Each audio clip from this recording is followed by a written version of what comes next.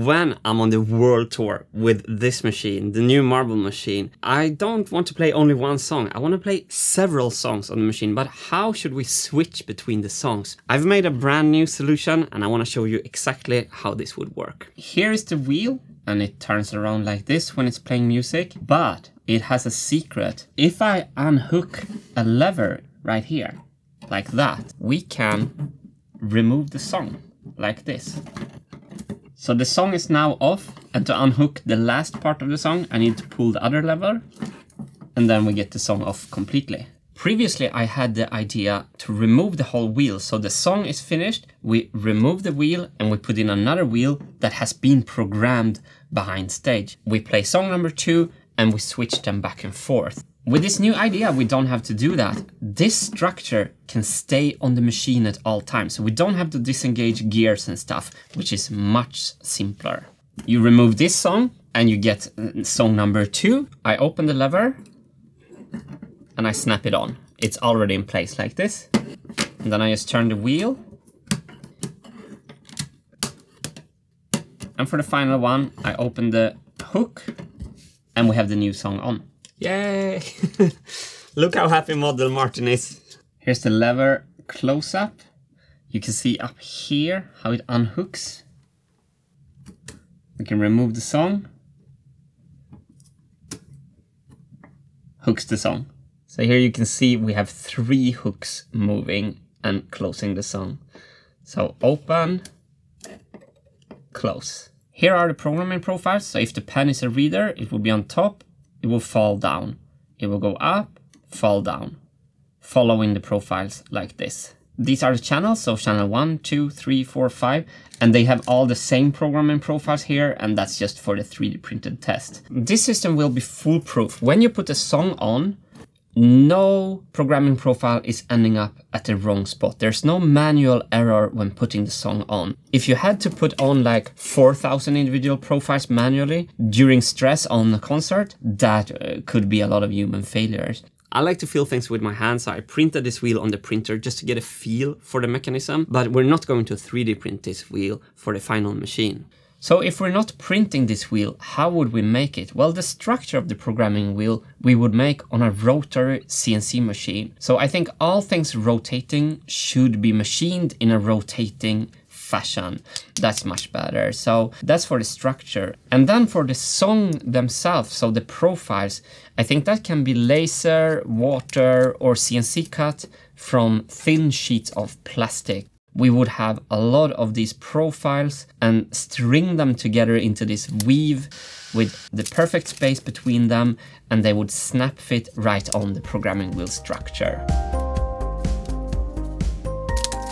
This week we have 22 new Wintergatan backers. Thank you so much. Thanks to your support, I can keep declining sponsorship offers so I don't have to sell you unnecessary products and I can keep on following my dream. Thank you so much. But even if we get this to work perfectly, there will still be a slight pause between the songs when switching.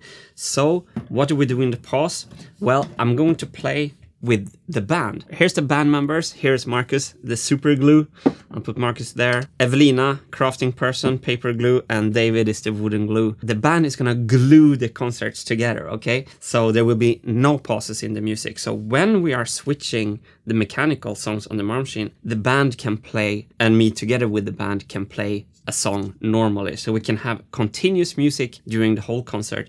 And then I of course also want the band to join in the music together with the machine. So this way the machine can play like the foundation of a song, and the band members can add like extra beautiful stuff on top. That's going to be brilliant, I think. On the previous solutions, I could insert music notes manually, so I could take the programming wheel and just snap it in place, click it in like that, and we have a note. And this is pretty important because then I can compose music on the machine. I can make a bass line, listen to how it sounds, and alter it. Okay, let's move that note a little bit earlier and listen to how that sounds.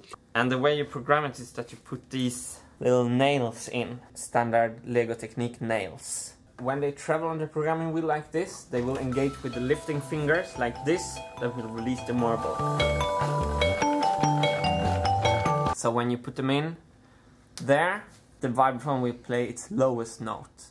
So this programming will result in the vibraphone playing from its lowest note up to its highest.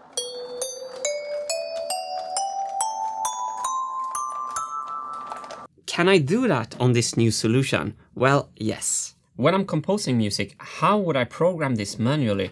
I can't use these pre-made songs because that's not an iterative process. So we would make these small programming profiles. We leave space where I can snap fit the manual profiles as well. So then I can have the wheel filled with manual profiles that I can put anywhere like this. And when I'm done with a song, I remove them and we manufacture on the CNC machine the full song with the concert-ready profiles. But do we even need this? Why can't we just do manual programming also for the tour? Well, I think the music will require thousands of programming pins, and that's just too many to put in manually in a reliable way. With this design, I think we can have several hundreds of channels, which will give this machine a lot of musical expressivity, which I want to be inspired to make fantastic songs for this machine and to play them night after night on the tour. So I'm really happy about the musical opportunities that this brings to the project, but I'm also aware to stay away from feature creep. I'm not going to build in 600 channels if I can make a machine that I'm happy with 300 channels. Delete, delete, delete. But let's see how this looks in the model. I built this in scale 1 to 10 as well. Let's take one of the paper wheels off and let's put this in there. It's always so fun to put a camera angle as if the model was playing a concert. It feels cool seeing this programming wheel move. Oh, this is going to be a beautiful sculpture, I feel. And remember, these wheels are spinning as well. So the machine is playing. Song is over. And then the song technicians comes in their white lab coats and start this process. And gets the song off the wheel. Takes the new piece of music, puts it on. Whoops, the vibraphone fell over. Not good. Sorry, Wembley Stadium. And the last part, boom. I've gone from playing with marbles to playing with dolls. I think this is a very good progression for the project. Dun, dun, dun, dun. Do, do, do, do. Where's the band? Oh, there they are. Evelina plays solo on the modulin right now. So this feels much better than the idea to switch out the entire wheel. Imagine we can leave all the gears and everything in contact. We just take off the skin of the programming wheel and that's our music. This is the first time that I actually have an idea that probably would work during a Marble Machine World Tour concert. Is this idea simpler than using a MIDI keyboard? No. Is it simpler than using solenoids? No. But it's way more cool and way more fun. So I really want a mechanical marble machine without electricity. That's the big idea, I feel. So yeah, I feel this is really a fun progression. And another fun progression is that we have 399 total Wintergatan backers at this stage. The financial support is so helpful. I can have Hannes more time and I get more time. You're giving me time to work on this. But the act of actually supporting, that even means even more for me personally, because you're telling me to keep on fighting this fight, and I love to hear that from you. I'm gonna keep progressing this stupid idea until it's not stupid anymore.